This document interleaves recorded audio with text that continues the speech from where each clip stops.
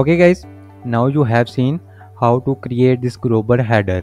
But one thing, when you click on this menus, you don't see any action to be done. So I will make these menus work properly. Now what I am going to do, I will add a navigation menu. So when I click on this about us, it will navigate me to this about us section. And then I will click on services menu. It will take me to this our services section. And when I will click on this contact us, it will take me to our contact us form. So to create navigation menu, first we need to enable visual builder. Now in editor I will add CSS ID. So to add ID, first I will click in this section.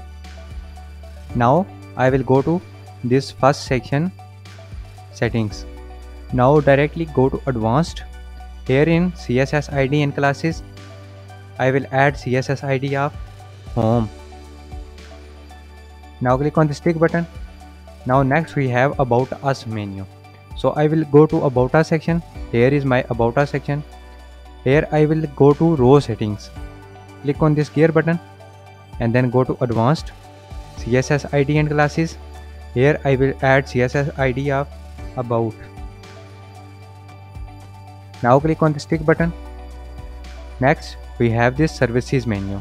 So I will scroll down. Here I have our services section. So I will go to row settings, advanced, CSS ID and classes, and here I will add services. Now again click on the stick button. Now at the end we have this contact us menu. So go to contact us section. Here I have my contact us section. I will go to row settings, advanced, CSS ID and classes, and here I will add CSS ID of contact. Now click on the stick button. Now I will click on these three dots and I will save the page. The page was successfully updated.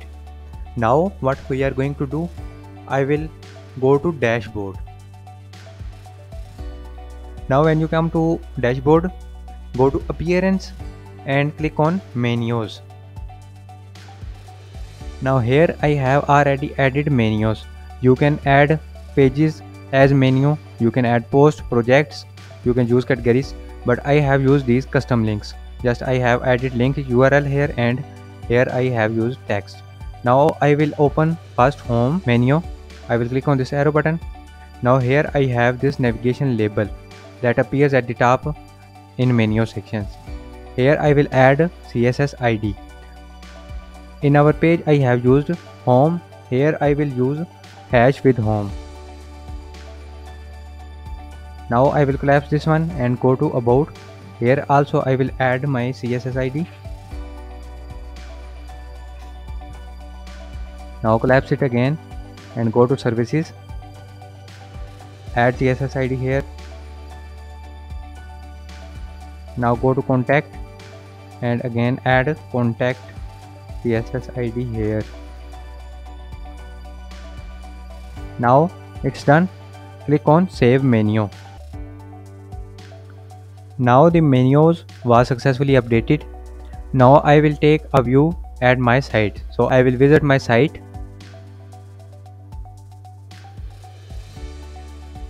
Now when you reach to your site, first of all I will click on this home menu. It will scroll down like that. Now I will click on about us and it will take me to my about us section. Now go back. Here I will click on services. Now it will take me to my services section. Now go back to menus and click on contact us. Now it will take me to my contact us section. Now go back to top. Here you can see I have used this contact us, but this button was not working. So what we have to do, I will enable visual builder. Now I will edit this global header template. Now I will edit this button module. Here in the link I will use hash contact. Now click on the stick button, click on these three dots and update the page. Now the page was updated. To see button in action, you have to exit the visual builder. Now click on Contact Us. It will take you to your Contact Us section. That's how you can add navigation menus in your page using Divi. Keep following our upcoming videos to get to know how to create full website using Divi.